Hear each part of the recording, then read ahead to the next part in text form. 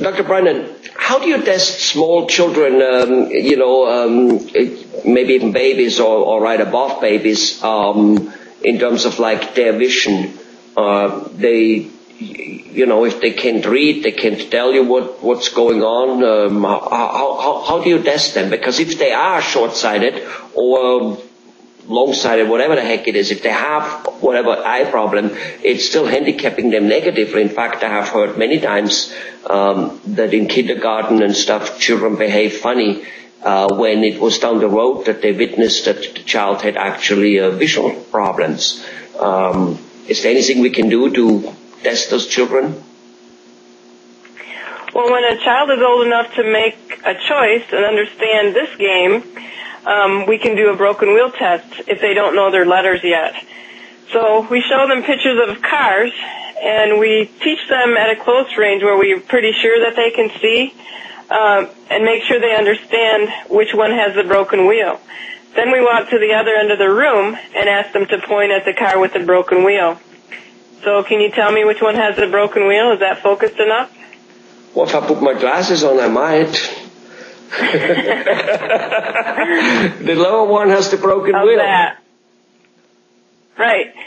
So you could have guessed that right, and so we do the best out of 4 to kind of eliminate the odds that they're just guessing and getting it right. And if they can get 3 out of 4, then we know they're at least that level of acuity. So we know you're at least a 20/60. That would be equivalent of a 20/60 letter. Another way, a baby will look toward what is the most interesting. And so we can show a baby a series of black stripes with white stripes, compared with just a gray scale square on the other side, kind of like a peekaboo card.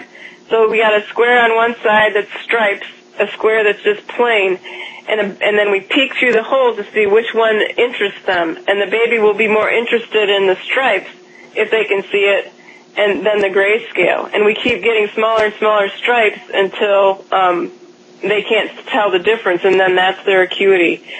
Problem is, keeping them from being too fussy and keeping them interested during that time. Right. Another way is a candy bead test, where you take just a simple decoration for a cupcake. The little dot ones are equivalent to 20/20 at near, and you put some in one hand, a couple in one hand and the other hand's empty. A baby will look at the one that's the most interesting. So at near, you can check their vision by a candy bead, and if they like to look at the one with the beads in it and find that more interesting, they can see it. Beautiful, beautiful. Wow, those are nice, interesting little tidbits on, how to get around and make sure that they are seeing. Because I suppose it is important that small children's run around with a good vision, is it? Very important. In fact, Infant C is a movement right now in optometry where doctors sign up to agree to give eye exams for babies 1 year and under for free, even if they're insured with their vision plan. They don't charge, even though they have insurance, and make sure that each eye can see well, and that there's one type of cancer that only happens in children. Try to screen them out for that type of cancer, and screen them out if their eyes might not be coordinating together like a team, so that they develop properly as they grow.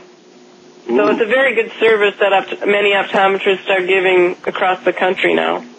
Wonderful, wonderful, wonderful. Prevention, an ounce of prevention is worth a pound of cure, right, I guess? Yeah. Wonderful. Okay. Well, even though some of the stuff cannot be cured as such with the eye in optometry, at least you have a supplement such as the eyeglass or the lens that then A, it doesn't get worse, and B, most importantly, really, that life becomes livable. Yeah. If you run around in a fog, literally, that just can't be good for relationships, for absolutely nothing, right? You can't learn, you can study, you can do your work, you're slow, you look dumb because simply you are. If you don't understand things, if you don't see things, if you can't read things, if you can't sit at a Starbucks and pick up the paper and read it,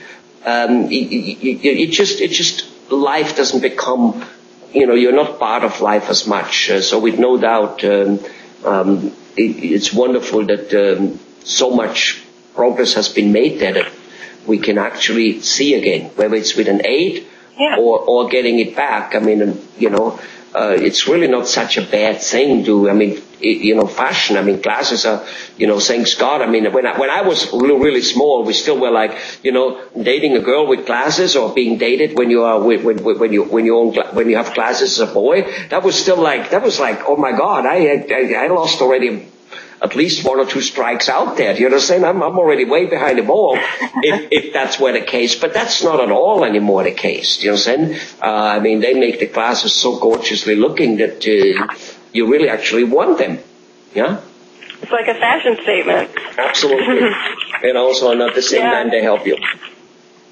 Yep. A lot of times we can scope across the eye because little children can't say which is better, like the typical way we do a refraction to figure out your glasses prescription. We click lenses in front and say which is better, 1 or 2. Well, little children, invariably, they almost like the second one better all the time. No matter what you do, you can go up and they like it all the way that way, and you can go down in power and they like it that way too. So we have to have other techniques to decide if they need a prescription or not. And we have a way where we shine lights at their pupil, and the light we see coming back out of their pupil moves a certain direction. And if it moves against the motion, it would kind of look like that. We move our instrument one way, but the light goes the opposite way. It's kind of like scissors. Or if it's with motion, the light goes the same thing we're doing, and that tells us which way we need to move the lenses until the light fills up their whole pupil, and when we wiggle our light, it doesn't move at all. That's called neutrality, and that means we've found their prescription. So we can figure out if they're farsighted, if they're nearsighted, estimate very closely to exactly the prescription that they need. Autorefractors do similar things too, but with little children, we like to double check with our manual one as well. And we can prescribe glasses without them ever telling us which was better, 1 or 2.